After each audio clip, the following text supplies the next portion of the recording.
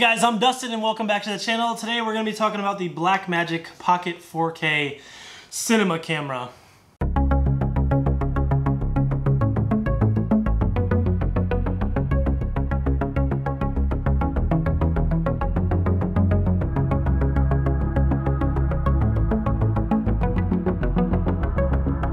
Now, if you've come to this video just to see some test footage, that's not what this is about. This video is in particularly about things you need to know before you purchase the Blackmagic Pocket Cinema 4K.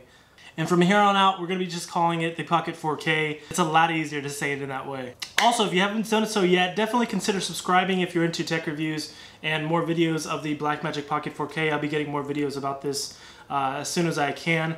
Really, I've been spending a lot of time with just using it, looking at the forums and the Facebook pages, and just reading and learning as much as I can about this camera as well as the community. There's a lot of things that you have to learn as far as filmmaking goes when you're going to this camera. I'm kind of go over a few things for me coming from a DSLR that I had to learn coming to this camera. So keep in mind, I am a Canon user. I've been using Canon cameras for about 4 years now. I love the autofocus that's built into these, starting with the 70D, the 80D, and the Canon EOS M50, which I'm recording with now in 4K, I might add. I'm trying out the 4K to see how it looks. And one of the biggest things that I've learned from coming from Canon cameras is that this camera in particular does not have any continuous autofocus, meaning that you have no capability to keep your object in focus automatically whenever they're on the go or on the move like I am right here. I actually have face tracking on this camera. So it's continually tracking my face and keeping my face in focus. This camera does not have that option. Now keep in mind, it does have autofocus. It's very, very particular, and it only works with touch focus as well as selection focus. If I were you and you're going to this camera and you plan on using it for filmmaking, I would recommend definitely getting a follow focus option, such as the one that comes with the DJI Ronin S. They don't have the focus motor built for it yet, so I'm still waiting on that. So for the time being, for my focusing capabilities, I basically just use the focus ring and the focus wheel to be able to adjust my focus with just this little fluid rolling wheel. Now, it doesn't mean that they won't be having a continuous autofocus coming down the road with firmware updates. I haven't heard any news on that. I'm not going to really plant too many seeds in that, but it is possible. They have been saying in the comments on the B&H forum that they will look into it. So there's no validity to that, but it's a possibility. It's out there. Also, another thing to keep in mind, that the autofocus that is built into this camera, it only works with native lenses, meaning any lens that is Panasonic, Lumix, or Olympus. As long as it's a Micro Four Thirds native lens, you will have the ability, and I think on certain models, to be able to have the autofocus electronically. Anything that's adapted, like I have here, which is the Viltrox 0.71x adapter, it adapts a Canon EF lens to it.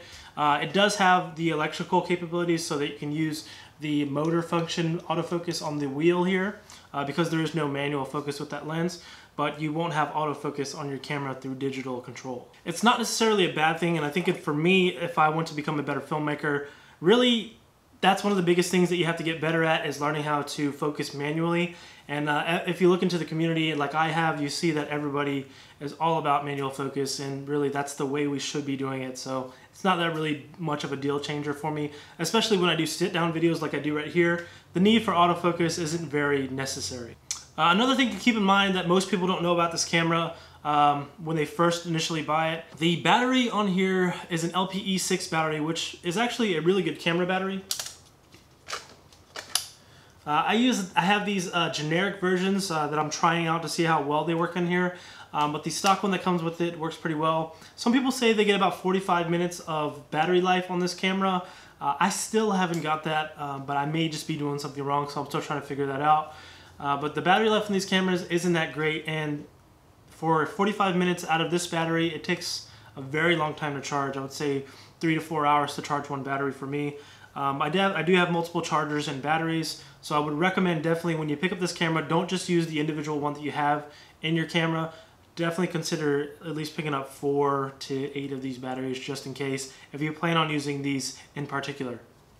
Now, there are other power options available for this camera. The biggest one that a lot of people are talking about is they do have this Wi-Fi connector.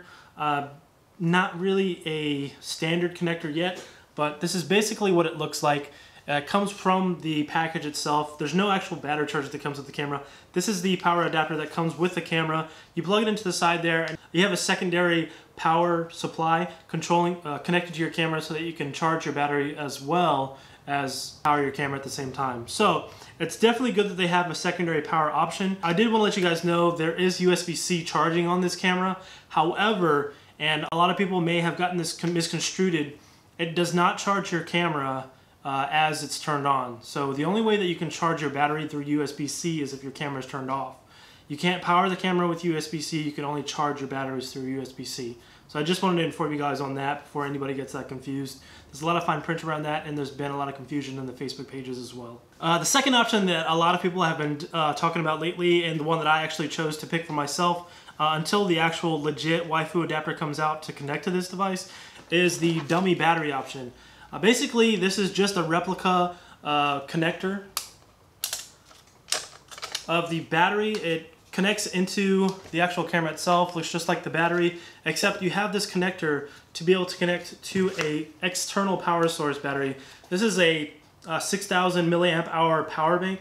It should last about 2 to 4 hours, I guess, depending on how I'm using it. It outputs at 12 volts from the power bank itself, but I have an electrical decoder dampener, which pretty much down powers that, and it shrinks the voltage down to 8 volts of power. So the battery power that comes out of this dummy battery matches the same power that comes out of this LPE6 battery. So that's highly important if you want to keep your camera safe and stable. So that's why I got that decoder as well as the dummy battery. So those are kind of the power options available right now, and I just wanted to show you guys those. A lot of people have been getting confused about that. Now, I would recommend in the future, when they do come out with just an individual 12-volt cable,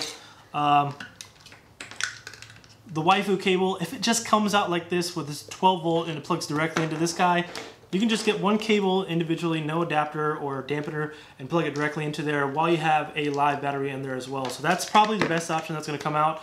I'm still waiting for it to come out though. I don't want to cut any cables. I have seen people chop this cable up, but I'm not going to do that because I need that charging cable. Another misconception that people seem to get confused about this camera is that this camera is so much more complicated than DSLRs, and I actually disagree with that. The menu options on this camera are fairly simple and it's really easy to learn, and not only that, but it's educational for me as a filmmaker to actually see these cinematography style menus where you can control things like off color, your zebras as well as your focus assist. There's so many cool things with this little cinema camera that you can use and help you to become a better videographer, cinematographer. And it's definitely been educational, but at the same time, it's really pleasing to be able to get my hands on something like this and step my game up as a filmmaker in general. If you guys want to look at the menu, there's a lot of other videos regarding the menu. I would definitely recommend checking YouTube for those other videos. I actually put some links in the description below of examples of some cool YouTubers that I've been watching, and just kind of give you guys what the menu layout looks like. Another thing that I would want to mention is that this camera, when I first got it, I expected some type of automation, and there is some auto capabilities as far as auto exposure. But I found that the best way to get the best quality out of your video and the most consistent video is to actually do everything just manually. Don't allow the camera to do the work for you. You definitely want to control everything yourself, because you as a human, you can really see things with your eyes that the camera can't really understand as far as lighting and coloring. This camera can't do everything. It does have the ability to do so, but it won't do it as good as you, the camera videographer, can do. You have things like manual aperture, shutter angle, shutter speed. Shutter angle is the way in which on the cinema side they adjust shutter, whereas on the DSLR camera and video shooter side we call it shutter speed. So that's something that you have to learn, and I can't really explain it because I don't myself understand it, but I use it for some reason. The ISO, you have the ability to adjust the ISO manually as well. I usually keep it at 400 ISO or 3200 because those are the two native ISOs. And I would love to explain it to you, but I'm still learning about that myself. But I would definitely recommend to check out the videos in the link in the description below to learn more about the dynamic range and the native ISOs that they speak of. So there was an initial video by a lot of YouTubers who were talking about this camera because they initially talked about this camera as if it was going to be the newest YouTube vlogger camera. One of the biggest things that they talked about was this little record button right here, how you can flip the camera towards yourself and pretty much press that button and record. I don't think that's exactly what that was meant for, and I don't want you guys to get this misconstrued. This camera is in no way, shape, or form a vlogging camera. If you're planning to get this camera for vlogging, you are going to be very disappointed because you have to control everything manually as far as focus, lighting, and all the other information that goes in this camera is pretty much controlled all manually. Not only that, you have to set the audio microphone jack inputs, so you have to make sure you set everything up precisely before you start even recording yourself. So I would not recommend this to any vloggers out there. If you're planning on doing some B-roll shots or using this as your A camera, like a sit-down camera right here, definitely a great idea. If you plan on taking this out and putting it at your face, it's not going to happen. Just want to tell you guys now, don't do it. Another thing that people, and it's really like an inside joke in my opinion, is this camera is by no means pocket size. Even compared to every other camera that has been on the Ronin S, this thing is a beast on here. I've seen other cameras on here, but this thing is, in all true honesty, super wide. I love the wideness of it. Not only that, because the 5-inch screen is amazing, and the ability to hold it and have all these controls and do things and settings and watch the video playback with HD 4K quality is just unimaginable. This camera, the size of it is perfect, but I did want to mention to you guys, it is definitely not pocket sized. And if you're going to be coming from a DSLR like any Canon, Sony, or GH5, it's definitely not pocket compared to. So definitely keep that in mind if you plan on doing that. Now, the body construction of this camera, I did want to mention, it feels plasticky. A lot of people mention the plasticky feel of this camera, but I did want to mention that this camera, it's a mix between composite and carbon fiber composite. So there's some type of mix in there where it's actually a fairly durable camera, and there's a lot of technical jargon that goes on in there, but I do want to mention that it's not plastic, but it does have a very plasticky feel to it. So when you pick it up initially in stores and when you actually see it, it feels like it, but when you actually go out and shoot with it, you can definitely feel that this thing is quality built. I've used this thing for a couple shoots now, and yeah, has not let me down, does not have me worried at all, and definitely recommend it for a high quality video. So some of the things I have been seeing in the Facebook pages is that some of these are arriving defective. I did want to mention this because some of you who are watching videos on here ordering this may not notice it until it's too late to get the warranty replacement on it. There is some of these cameras that are coming out with dead pixels, blurry spots in the screen, and redness or tinted LCD. So definitely keep that in mind when you're using your camera and trying it out for the first time. Be very careful and be very cautious to notice these things so that if need be, you can send it back to Blackmagic Designs and get it returned as soon as possible. I do want to mention that Blackmagic actually has a really good rep with customer service as far as returns goes, or RMAs. So that's not really that much big of an issue to prove and show that your camera is defective. You just want to make sure you do it as soon as possible before your warranty runs out, and you don't lose the ability to do that and have to buy a new one for some odd reason or pay for repairs.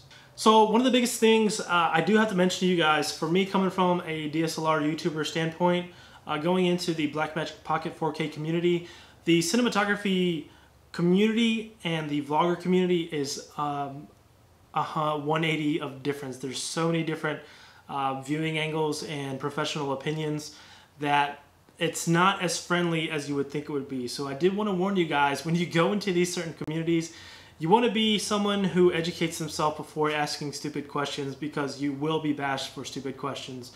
I am one of the people that tries to help and teach people and educate others, but there are some out there who will attack you just for saying something out of normal. So I just wanted to mention that to you guys. Be very cautious, and if that does happen to you, I apologize on behalf of that community, and I hope that if you do have any questions, you can completely 100% ask me on the comments below here, or shoot me an email or a message anytime on Facebook or email. Another thing I did want to mention about this camera is that the quality of this camera is so great and so amazing that it needs to use the maximum amount of space available on it. Now when I say that, it's not necessarily a bad thing, but I did want to recommend that you guys who are coming from DSLRs, this guy shoots ProRes 4K 422 footage, and it looks crisp. You can bake the LUT into it, or you can add it in post, but that 4K footage is so large that you literally have to have a hard drive connected to your camera for you to be able to record that video for long sessions. So I would highly recommend that you at least get a 256 gigabyte card, UHS 2, CFast, or even a T5 Samsung hard drive USB-C that connects directly into the camera itself to record your video. I would not recommend anything less than that. If you do have anything less than that and you're recording with it, you're gonna have to make a lot of trips to your backups laptop or whatever to be able to transfer files so you can make space for more video.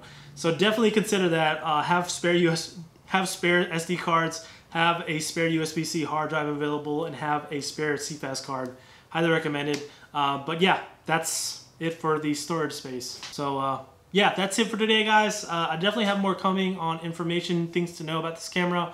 But I did want to show you guys, share with you that information, because that's something that I didn't really know until I got the camera. And about 2 weeks after of research and scrounging and scrolling through Facebook pages, forums, internet browse links, and I just want to see if I can save you guys some time. Let me know what you guys think. If you guys have any tips for anybody else, definitely leave in the comments below. I would highly recommend you guys, if you can, share your knowledge for all the Blackmagic guys out there. I want to thank everybody again on the Facebook page and the forums for being so informative and so nice. And I did want to warn the others that, you know, some of the people aren't as nice as you guys. So thank you again, guys, Blackmagic Pocket community. This is pretty cool. I still have my Canon camera. Don't worry, guys. This thing is shooting in 4K right now. I'm actually very excited to actually use the 4K for the first time, because this thing, the 4K is amazing. 4K, a ProRes 422 or 4K lossless. It's just amazing. Well, guys, thank you so much again for watching the channel. I hope this was informative, and I definitely want to say thank you again for considering. I definitely want to say thank you again for watching the video, even if it wasn't that informative for some of you. Thanks again, and definitely consider to like and subscribe if this video was helpful at all. And I'll see you guys in the next video. Peace.